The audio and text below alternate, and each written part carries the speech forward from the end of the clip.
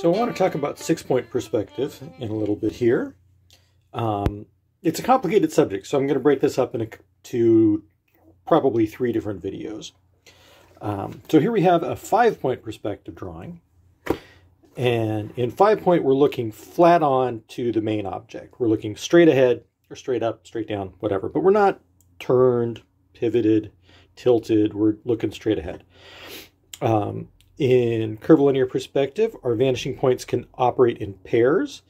So this vanishing point is up, this is down, and lines that go up and down will curve between the up and the down vanishing point. What kind of curve? Different people do it different ways. I use arcs. I use portions of a circle. That's my favorite way to do it. Now, in 6-point perspective, we are no longer looking flat on. We're looking a little down, a little to the side, anything we want.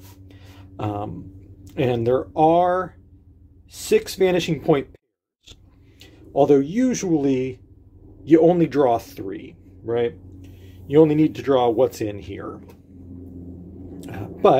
So let's say in this scene, this is down.